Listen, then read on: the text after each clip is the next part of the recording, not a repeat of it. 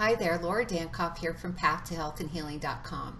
Today I want to talk to you about why hormones and chemicals don't mix. Hormones are very sensitive to any kind of changes in our internal or our external environment.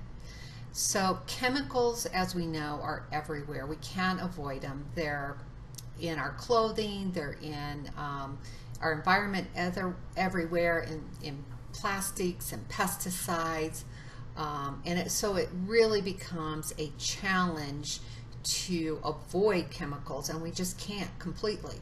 So certain chemicals that I would recommend try to avoiding because they are xenoestrogens, they disrupt hormone balance. I'm seeing an ever increasing number of women with estrogen dominance and all their other hormones are low. I've seen this on testing.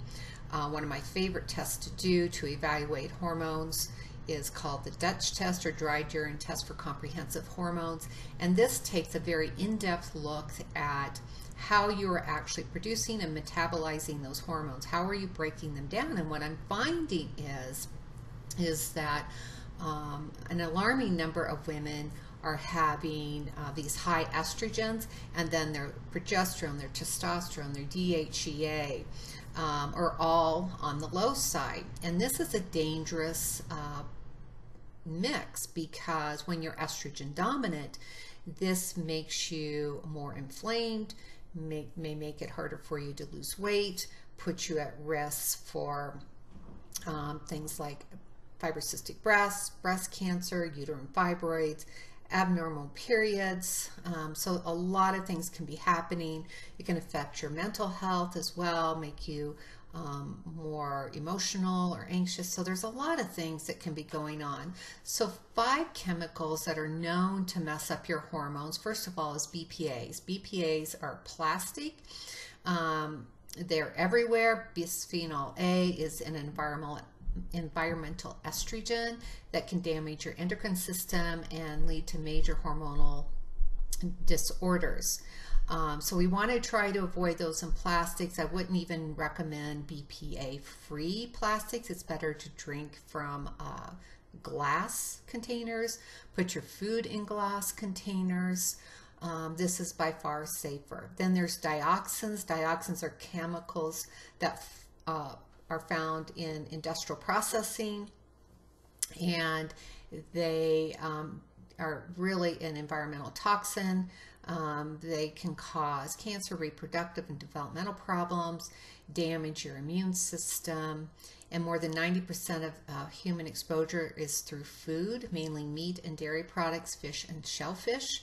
And while it's nearly impossible to avoid dioxin exposure, you can reduce your risk by consuming it by avoiding certain things. Check the Environmental Working Group website. Make sure you're eating organic as possible always. Another one is mercury. A lot of people have, we have mercury in our environment, in manufacturing. People have amalgam fillings, thimerosal, that's in vaccines. There's a lot of places where we can get exposed to mercury, and this impacts the hypothalamus, pituitary, thyroid, adrenal, and gonads. All these are hormone producing glands, are very sensitive to this. Certainly look at dental work.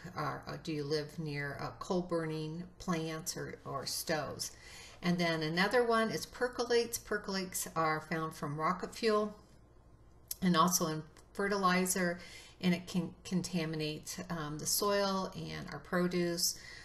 It can mess with the thyroid, and an ever-increasing number of women are found to have thyroid disorders.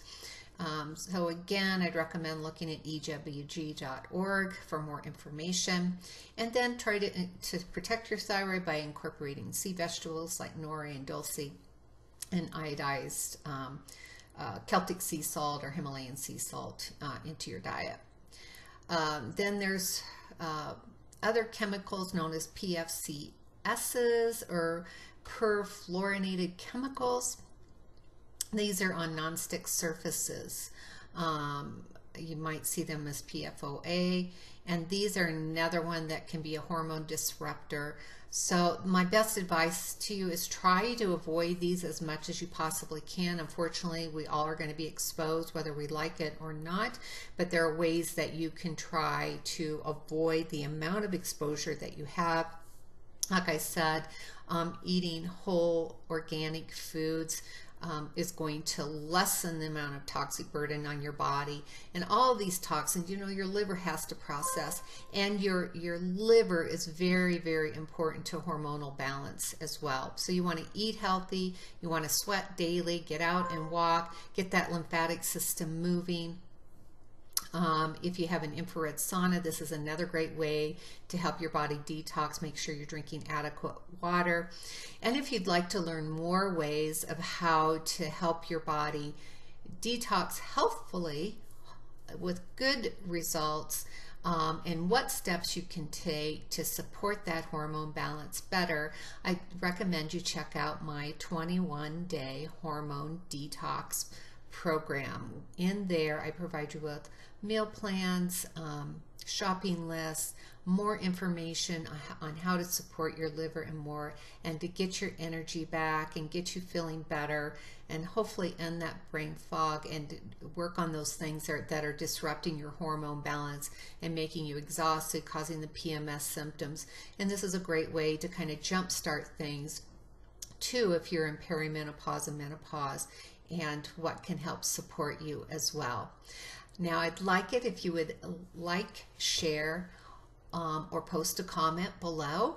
And I hope you found this information helpful, and I wish you a great day. All right, now take care.